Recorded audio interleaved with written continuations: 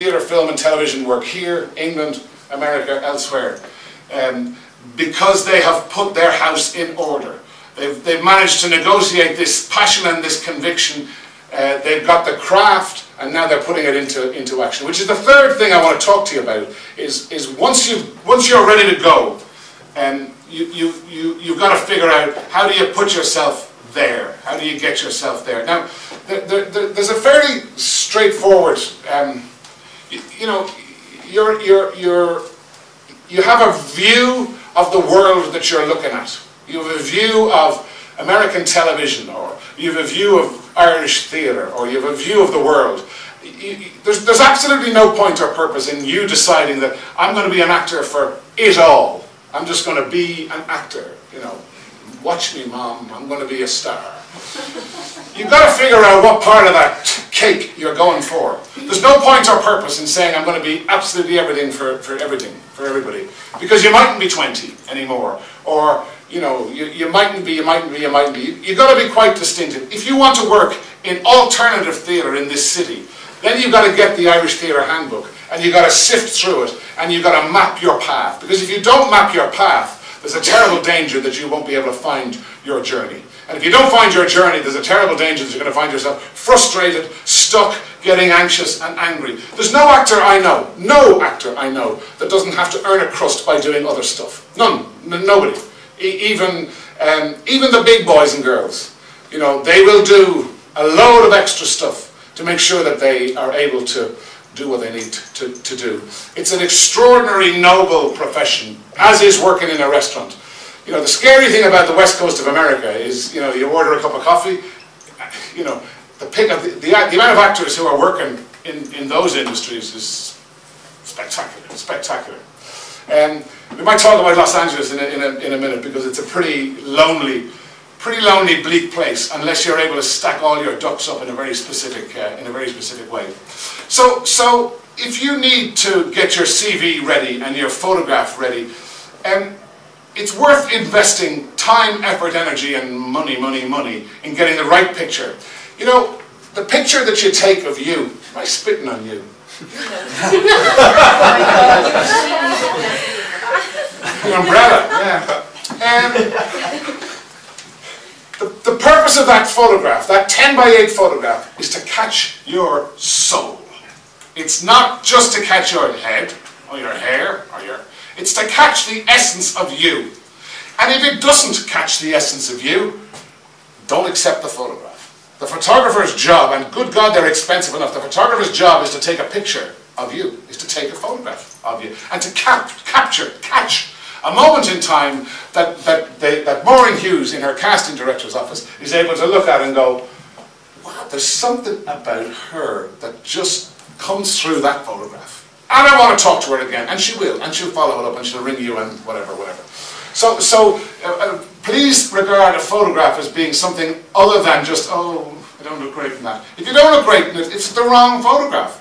Photographer's job is to catch the essence of you, which is why you have a conversation, which is why you have a talk, which is why you need to lighten up in those photographs. Oh, please photograph. Just be yourself, alive, because if you're not alive, there's a terrible danger that what will be captured is this grim misery, which sort of is just beneath the surface sometimes.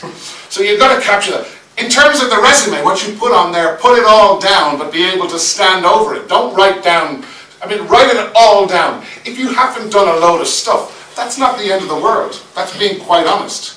You know, if you are ready and the fire is right, and you're ready to step out of drama school, or you're ready to step from wherever you are into the industry, then you've got to make sure that what's on there stacks up. Because you may be certain, somebody might say, well, oh, wow, 2006, you were with Paul Mercier, and I was in that show. I don't recognise you. Oh, yeah, and you're found out. And then the whole thing just falls asunder. You know, it's terrible. So you've got a resume, and you've got this photograph that catches you.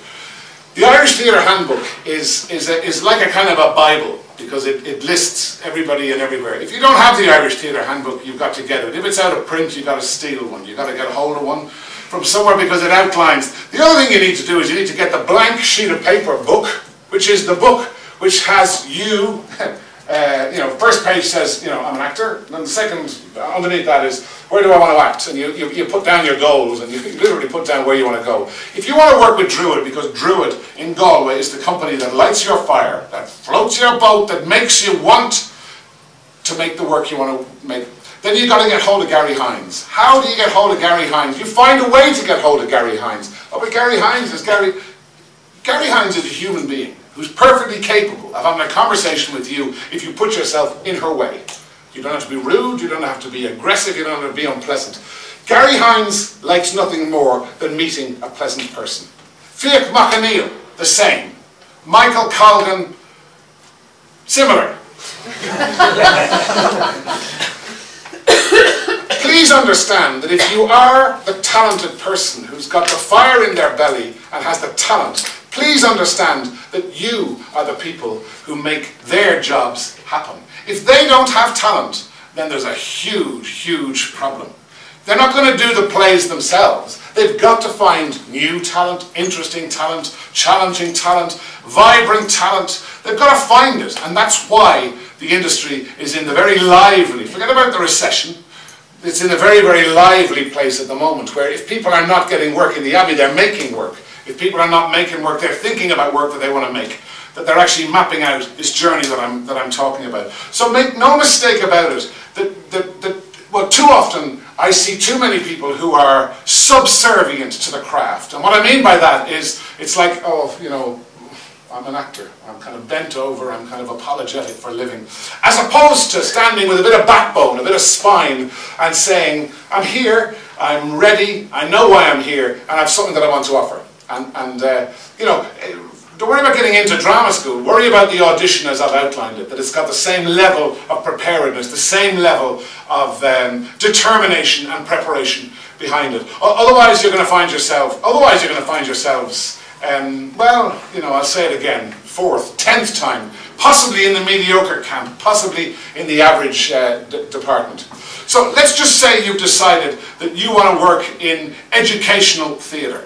Then you've got to figure out who's who in that field, and you've got to get to them. You've got to write to them.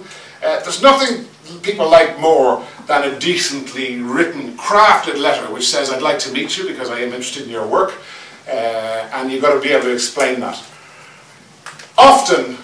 There's no theatre company in the country that is not open to talking and open to meeting and open to the Abbey do it. The Gate do it less, but you can still find a way in which the show that you make and you put on in Smock Alley, or that you put on in the Queue, or you put on in the Focus, you can make sure that that play is marketed, advertised, promoted in such a way that the carrot is out there, that Maureen Hughes, Gillian Reynolds, they've got to go to see it, these casts, because they've heard about it, because you've done some sort of a Facebook campaign that's just bubbled under and caught people's imagination. You've tweeted and caught people's imagination. You've done an email campaign that has caught people's imagination. You